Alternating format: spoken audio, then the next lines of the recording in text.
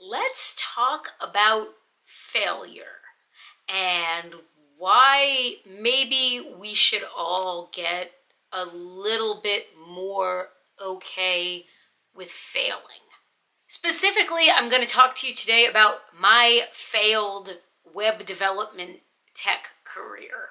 If you have been watching my channel for any amount of time, you already know I have been talking about getting a new job for 2.5, close to 3 years now. I was originally looking for a web development software, like a coding job, and at some point I switched gears and now I am looking for different kinds of jobs than that. But I've never really told the story about me and tech and the web development job and why I never really got one.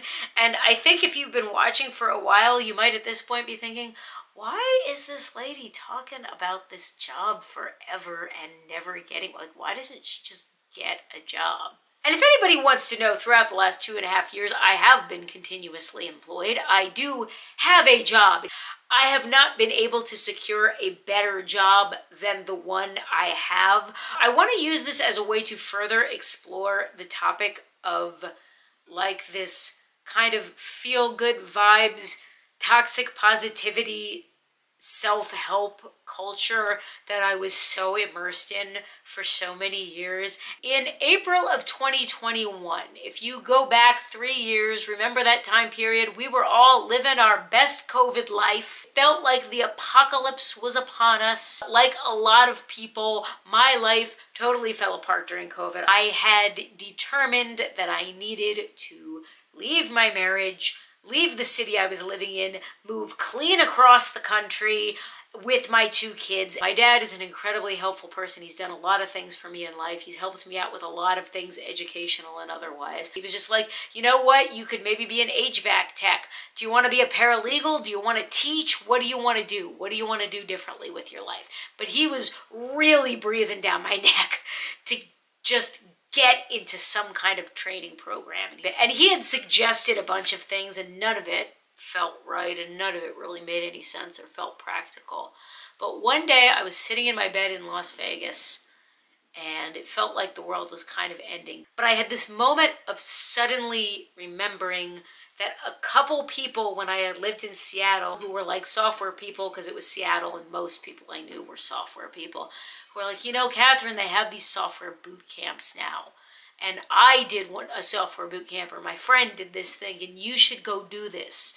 The idea of a software boot camp is you go for a very intense training period for maybe 5 months or 7 months, and you focus on just learning software development. And then when you're done with it, you get a certificate and they help you get a job. And you go out in the world and you be a software developer. One day I woke up in bed and I was like, I could do software. I'm good at math and nerdy stuff, and I could learn how to code. I could do that. I called my dad and I was like, I think I want to do an IT training program. And it doesn't really matter what it is, just like some IT thing, and then I could get an IT job. And he was like, I'm glad you mentioned that because I was just looking at some of these software boot camps and I think you should look at this one and this one and this one. And we talked about it for a few days and I looked at a few and I made some phone calls and my dad agreed to help me pay for things. And within a few days, I had signed up for a software boot camp. But the boot camp I went to, I talked to them. They were really positive.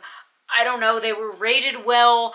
They said their job placement rate was 86% for graduates, which really sold me. In hindsight, I think they were probably fudging that statistic maybe a little. I'm not gonna put down boot camps or say that they're bad or, you know, they're like a scam or a ripoff or they're not worth it. It wasn't like I joined a multi-level marketing company or I signed up for some $5,000 become a life coach training program. I think it was a legitimate training program. It just, the reality of it really didn't pan out for me. Some of that probably had to do with me and my circumstances, and some of that had to do with just the world and life circumstances and things that weren't really in my control. while I am in the boot camp, I have like the biggest trauma and the biggest life crisis I have ever had in my entire life. But I was in an absolutely terrible living situation. My kids weren't there. They were away. They were staying with some family in Seattle for like the last 2 months I lived in Las Vegas. That was trauma in and of itself, that my kids weren't living with me. I was basically on my own. I had to pack up my entire marital home by myself and move everything out of it. Still working full-time until like the day before I left Las Vegas. I was doing this boot camp, going to school 20 hours a week at the same time. Like, it was insane. I was like driving across the country with my kids, and I would be like in the hotel room trying to get the Wi-Fi to work so I could go to class. Of course, we got to Delaware. I got a new job. I had to set up working from home here. I had to get my kids in school. We had to set up our whole life here. We had to get a whole house full of furniture. And when I look back on it now and how hard I was on myself for failing at this thing, I think about it now and it's like, oh my God, the amount of work I was doing was nuts. I was absolutely hyper functioning for a long period of time. October of 2021, I graduate the boot camp with honors. I finish, I get all the certificates, all the accolades, everybody pats me on the head, I've done such a good job. And this boot camp, to be fair to it, they don't just like give you the certificate and send you out in the world. There is a career counseling component. I had access to a career counselor. You can go to your career counselor for as long as you want to. I think technically I could still hit this guy up right now and schedule a Zoom meeting with him and talk about my career if I wanted to. That would be embarrassing. I get my resume together. I meet with the career counselor. He tells me to edit the resume. I meet with him again. He helps me get a cover letter set up. I've had lots of professional jobs in my life. I've written lots of cover letters. Like, I know how to get a job. So he helps me write a better cover letter. We set up spreadsheets. We have meetings. I apply to jobs. He gives me specific assignments. He gives me worksheets to do. He tells me to start developing apps, small pieces of software that I can like deploy and show people, you know, to show people what my abilities are. I start making apps. I literally made an app a day. I learn how to deploy to AWS. I make a website. I got a GitHub profile. I update my LinkedIn every day.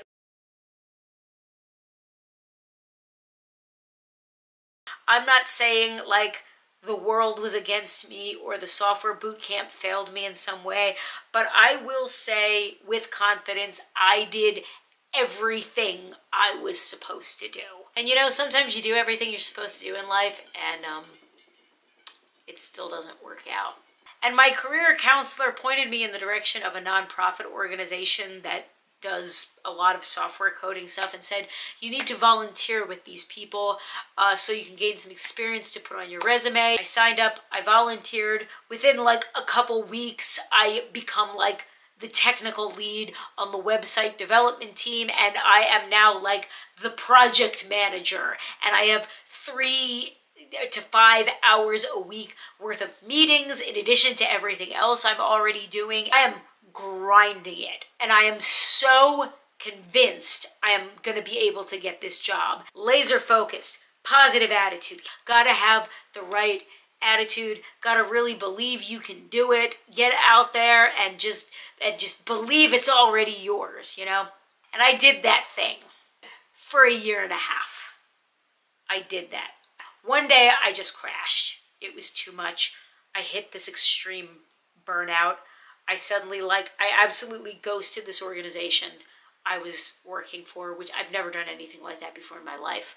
Like, I kind of told them I didn't want to be the tech lead anymore and somebody else was going to have to do it because it was too much work for me. And eventually it all just became too much, and I just stopped going. I just stopped talking to them. Just fell into a very sudden, serious depression that really lasted about 1 year. During that year, I would have fits and spurts of being like, no, Catherine, you you're being lazy and you're slacking off and you're just not working hard enough and you're not grinding and you're not trying and you didn't really try and you didn't really give it your all and you just have to practice a few more algorithms and you just have to apply to a few more jobs and you just have to like maybe work on one more project. And I would go through these phases of sending out a million resumes and then I wouldn't hear back and I would get super depressed and stop. And it was a cyclic pattern and it went on for like months. Because for a long time, it's embarrassing to say this now, but I was very deeply entrenched in like new age self-help, law of attraction culture and this idea that, you know, we're creating all of our experiences all the time and we're attracting things to ourselves, and I needed to like attract or just have the right positive attitude to get this new job. I was buying into like a really flawed set of beliefs and it was wrecking my self-esteem and my productivity. And part of that is the extreme toxic positivity. All you have to do is take a scroll through Instagram and you will just see meme after meme after meme of believe in yourself, achieve, never quit, never give up on your dreams. All you have to do is believe. You have to believe. You have to believe and you have to really want it. And it's like, and people talk about this as if wanting and believing something is all that's required for it to happen in the world. For a long time, I really bought into that. And the problem with the idea, again, this is super embarrassing to me now, but the problem with the idea of there being like a law of attraction and we're all just attracting these experiences is the logical other side of that coin has to be if I'm not getting the experiences that I want, or if bad things are happening, it must ultimately be my fault because I'm not believing or thinking about it the right way. It took me a really long time, probably close to a year, to admit that I wasn't looking for a web development job anymore. I didn't really think I was going to get one. I had lost faith in it and I had really kind of moved on. It took me a super, super long time to admit that because it felt like such a failure. I felt like I had wasted my money. I felt like I had wasted my dad's money. I got like next level, like childhood triggered by just all these voices in my head from all these people saying, you know, you're being lazy, you're not working up to potential, you're not working hard enough. And because I grew up in a time where neurodivergence was not a conversation anybody had, and if you weren't able to focus and do well in school, but you seemed to have a high IQ, people just assumed that you were choosing not to do well. I was so triggered by the idea of having to give this thing up. On the other side of the positive believe in yourself messages nonstop that never let you think critically about yourself and your abilities and your situation, the other side of that is what Jani refers to as hustle culture.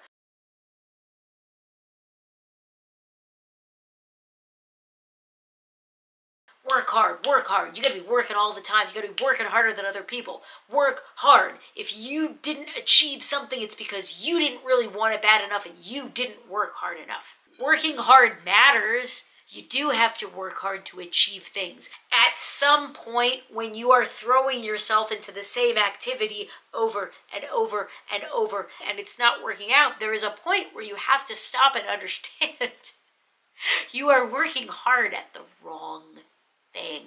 Toxic positivity prevents us from being able to look objectively at the reality of our circumstances and our actual abilities. So for a long time, I sincerely thought that I just needed to have better self-esteem and more confidence. One of the things that happened to me, and it's been a pattern in my life, it's happened before, it was I did really well in the educational environment. I did really well in the boot camp where I had structure and, people just gave me assignments. I could do all the assignments. I was very successful at that. I was very successful at actually writing the code and completing all the tasks. But when I had to take those things out in the world and apply them and communicate my skills to people and actually apply them to somehow getting a real job, it was a canyon I could not cross. I was great at solving algorithms in Python, and I was great at writing Python code in a Django framework and linking the back end to the front end.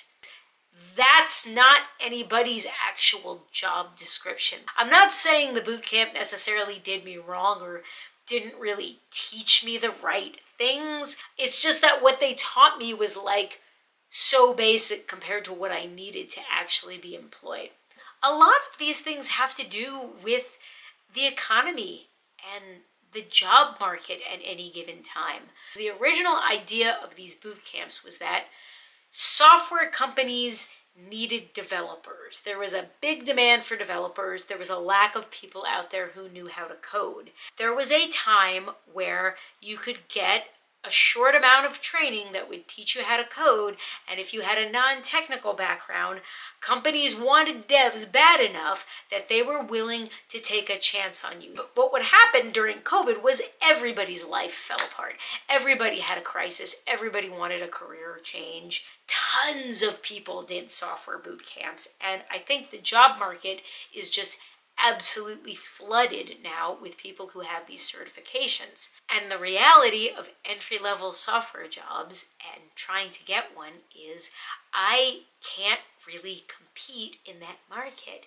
Even though I love myself so much and have such a good self-esteem and have so much faith in my ability, there are more than enough people out there competing for these jobs. Why would anybody call me when I have no practical technical experience and I don't have a degree in anything technical? I have this completely artsy, generalized background. I'm not a great option for people. And I think a lot of self-help culture kind of taught us that we were special somehow. Maybe there was a time where you could just get a certificate from one of these boot camps, and if you were ambitious and you worked hard and you grinded hard enough, you could just run out and get yourself a job making $70,000, $80,000 a year right away. I think there probably are still some people who are able to do that. I just couldn't. Some of it probably is just me and my brain. Like, I am a very, very hands-on tactile learner. I need to learn through experience. I need to learn by doing things.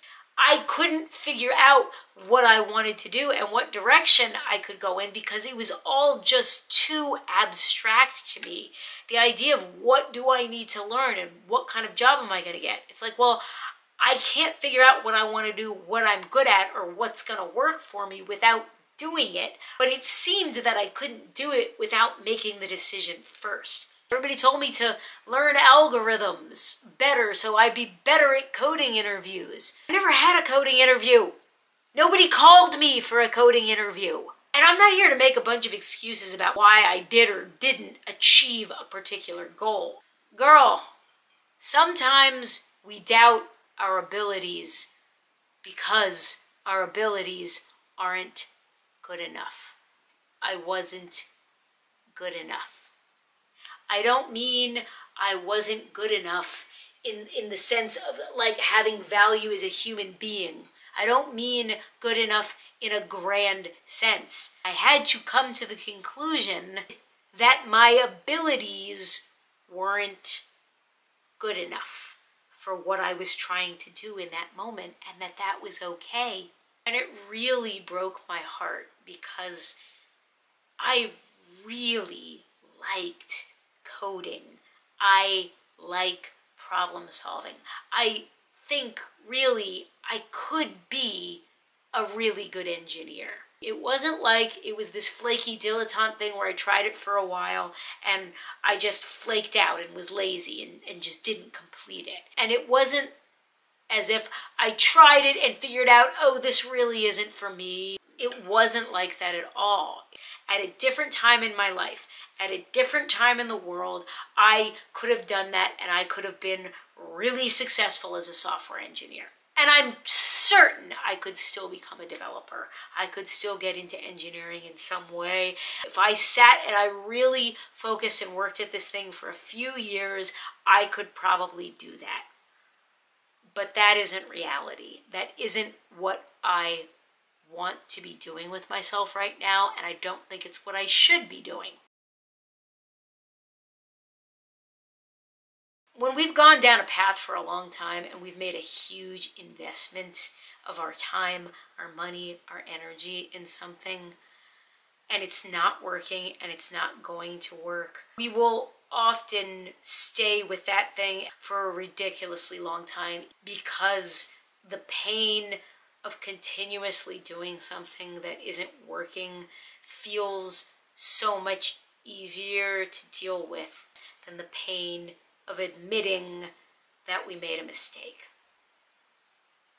or that sometimes things just don't work out and it's time to cut our losses and move on. Like, part of me wants to go grind it out and like go get a degree and be that woman that started her software engineering career like at age 50, and you know, everybody will ask me to come be like a keynote motivational speaker at their event to tell you about how you should never give up on your dreams. But the smarter part of me wants to be happy, and I'll be a lot happier letting it go. Love yourself, believe in yourself, work hard, and quit on your dreams if your dreams are f***ing stupid. Special shout out to you if you're actually watching this video all the way to the end.